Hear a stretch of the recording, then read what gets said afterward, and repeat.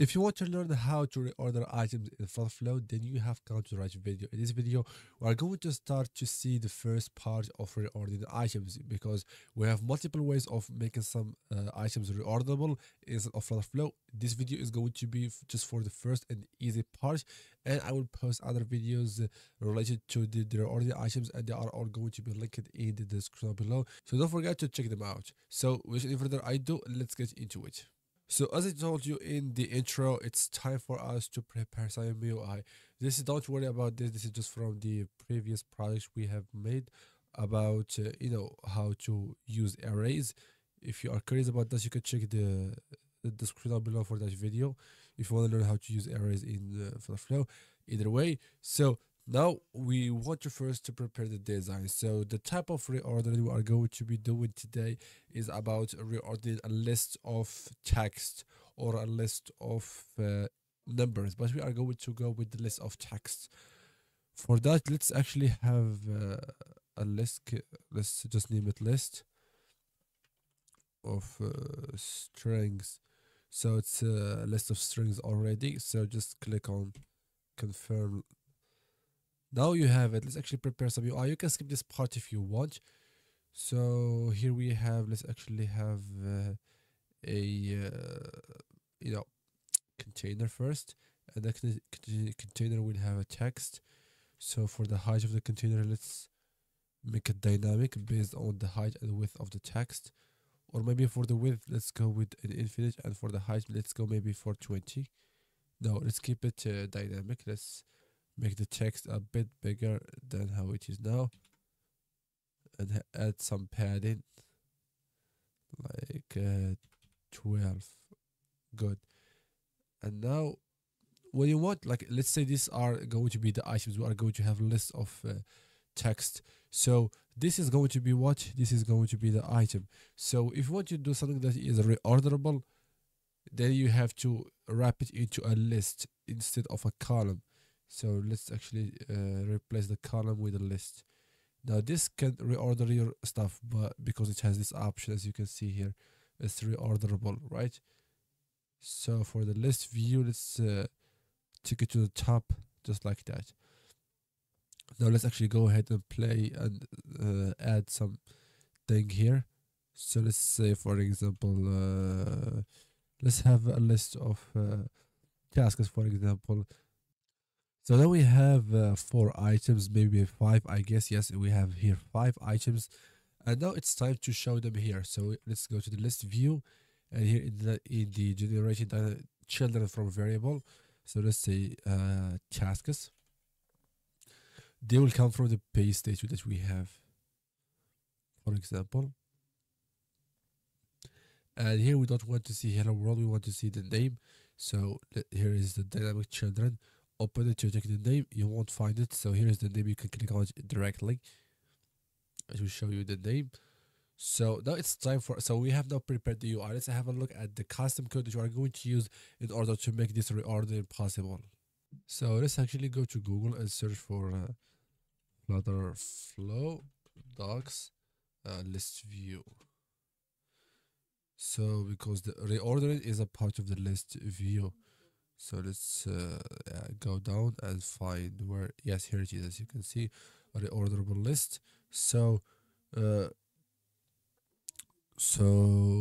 yes, I think that we need to copy a code. Yes, this is the code. This is going to work for a list. As you can see, it will work for a list. The other one works for Firebase, but we are not going to be using just FlutterFlow directly, and we are not going to go back to Firebase anyway. So let's copy the code, copy this code, and come back here and say, and go and add a new function.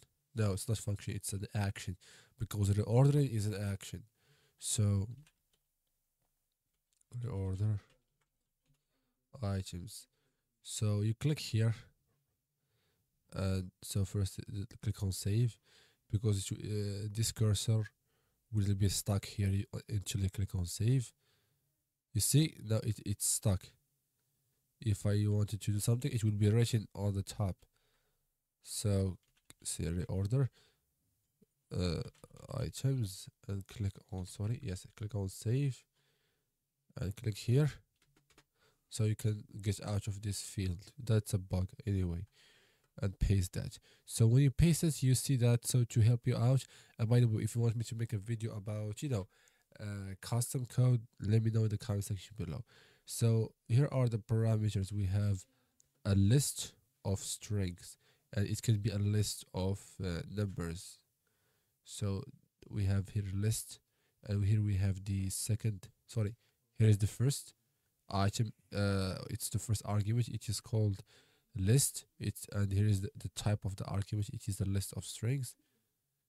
The second argument, or variable, will be old index, and here is the nature of it. So here is where we define the arguments. Let's first, so make sure you have the same names here and the same type. So it's a list of strings.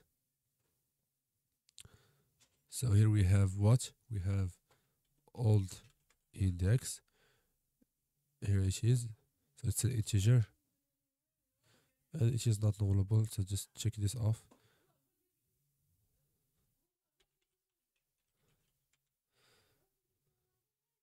So now it's not a list. Sorry if it was hiding that. So here we have 3 arguments. Click on save action. Click on yes.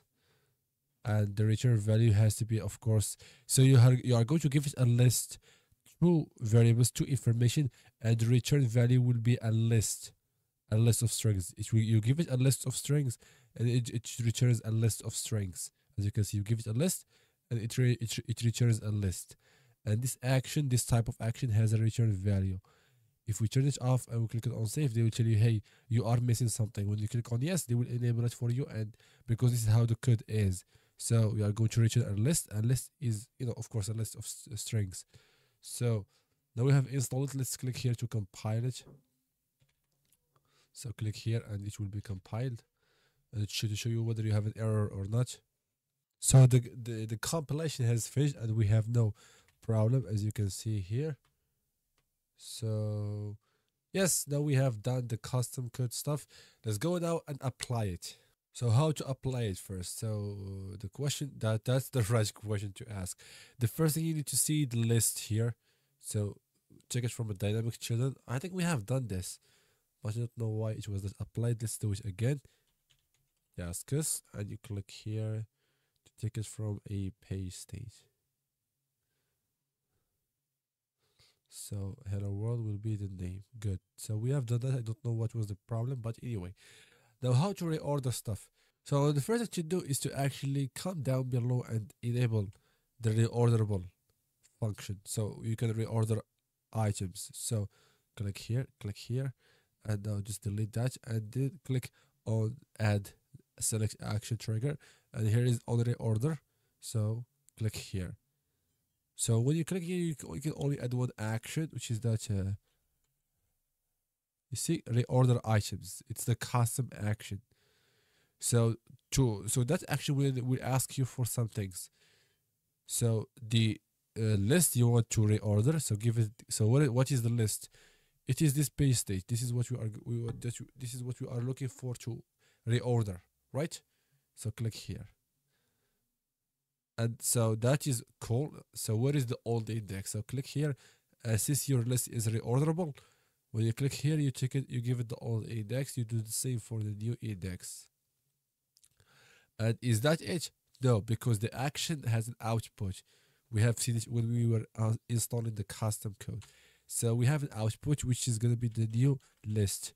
So we have given it the old list, and it gave us as a result the new list. So what do you think we can do with this new list? So what do you think is good? So what should we do with this new list?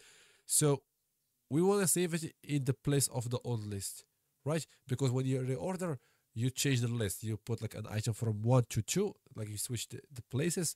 You will have a new list. You will want to get rid of the old list and replace it with the new list. This is why they have given you an output. They will give you the new list, the one that you have reordered, the result of your reordering.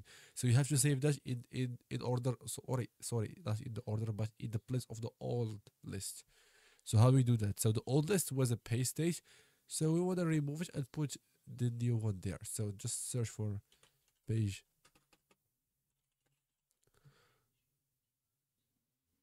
Here is it. So let's just set the value to the new one. So what is the new list? Where is the result of the action? So you see here action output, click on it, and you see here is the new list. So put it there. So once you put there, you will see the result here, right? And now let's actually go ahead and test it out. But please, some of you might not have understood this correctly, but please, it will take you repetition and practice to understand it. And we are going to make some maybe 2 or 3 videos after that, after this one, to make things more clear to you. Just follow along and repeat and apply. This is your secret to understand it and to your learning. So let's click here and try it. Right, so I will meet you on the test mode. So here is going to be the test mode. So when you turn your list into a reorderable list, you will see these handles, just to show the people that they can reorder this. So long press here and click here. You see, it was here and now it's here. So here is the action. Now I am reordering, right? So when I let go of the mouse or of the click, so at that point when I let go, the old list, which is this one. So this is the old list, right? I will check meet. You see here, now it was updated after I let go. This is what we have made here. We first reorder and then we update, right? If we don't update, you won't see the result. Let's actually disable that and try it. So let's try not to update the page stage after reordering. I'm sure we are going to have an ugly result, but let's try it. This is what we are doing here. So let's wait for it. Yes, now just to make sure here, so the new list is empty because we haven't done any reordering. The new list will be filled only once you have reordered. So you click here, you see, like make the video is the last one. So you know, I can just keep playing with it, and you see, like we took the hidden gem to the center, but it does not show up here because we haven't updated the page state. You see, we have it updated and nothing showed up, but we are reordering it because the reason why we don't see it is because we haven't updated the page state. You have to always update the source, right? So let's enable that. So that's it. Let's enable it. And by the way, if you have an idea of a tutorial you want me to make on this channel, then let me know in the comment section below, because now I am back and I promise I won't be absent for so long, because I have been absent for so long. Now that I missed you a lot, I missed the channel, I won't get absent anymore. So let's click here. You see now it works. There are a lot of videos coming up, but I need you to tell me which video you want me to make. So this is it for this video, but keep in mind this is just a first part. This is not the end. This is not how we do reordering, because there are some very complex scenarios where you need to use different techniques and skills and, you know, tricks to make the reordering happen, just like how you saw in this video. And I really hope you've enjoyed this video and that you have liked it. So if you do so, don't forget to give it a thumbs up and share it with your friends and family. And if you are not subscribed to the channel yet, do so please right now, because you are going to get a lot of benefits and cool videos from it for completely free. And also, if you have a video that you want me to make in the future, put it in the comment section below and I will do my best to make it for you as soon as possible. So thank you so much for watching, and I am so excited to see you on the next video, which is the next part of reordering. You can always check that in the description down below. If it was not there, subscribe and I will notify you once I have published that.